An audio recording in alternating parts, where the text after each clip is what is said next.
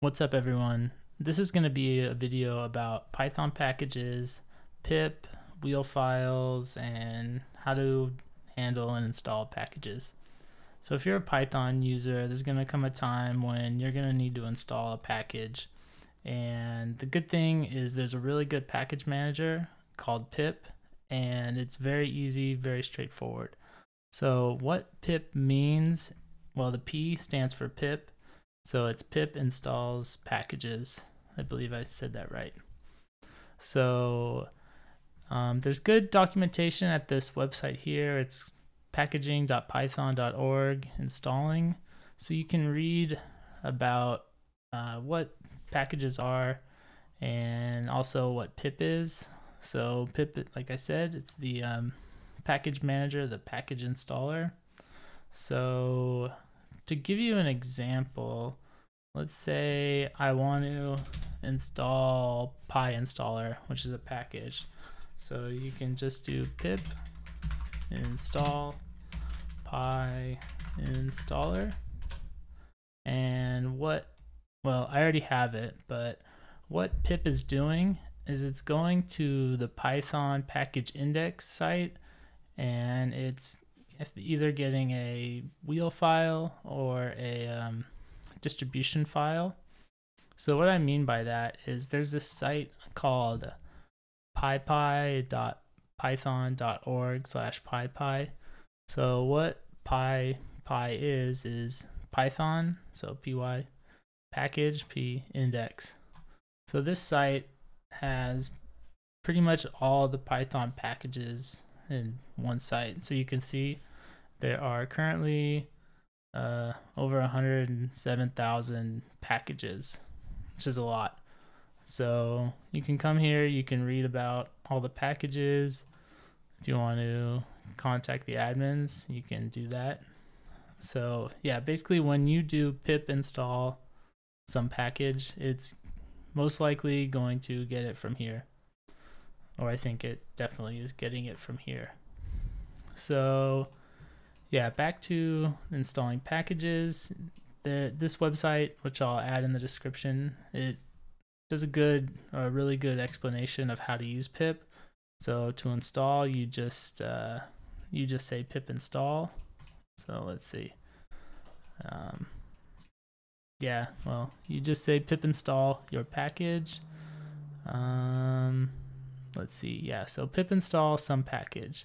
If you want to specify like a specific version of the package, you just say pip install some package equals some version number. If you're not sure which one you want, but you know it's like greater than 1, version 1, and less than version 2, you can add these greater than or equal to and less than or equal to symbols. And to install a version that's compatible with a certain version, you can do pip install tilde equals some version.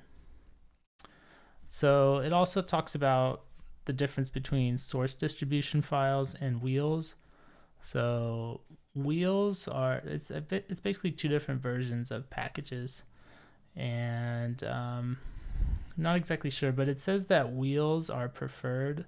So if pip does not find a wheel to install, it will locally build a wheel and cache it for future installs. Oh yeah, here we go. So wheels are pre-built distribution format that provides faster installation compared to source distributions.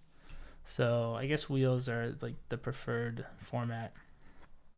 So yeah, pip is your installer. And just to also mention setup tools.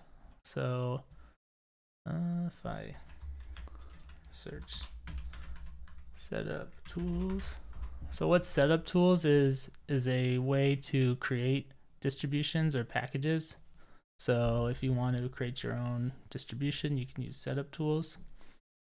And yeah, so there also may come a time when for some reason the package, you can't find the package, so your pip install some package doesn't work. And what you can do in that sense is you can download the wheel file directly and then you can install directly from a wheel file.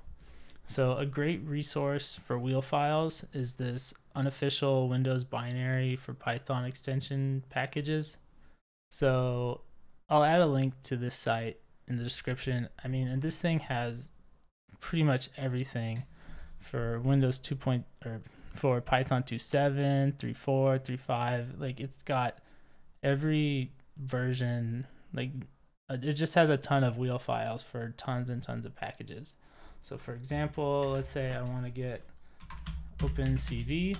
I can search, and you can see all the binaries for OpenCV for Python 2.7, 32-bit version, 64-bit version. So let's say I download this OpenCV version 3.2 for Python 3.5, 64-bit. So I click, it downloads. I go here, and oh man, it's going slow. But anyways, I'll CD into downloads, and I'll wait a second for this to download. It's pretty weird.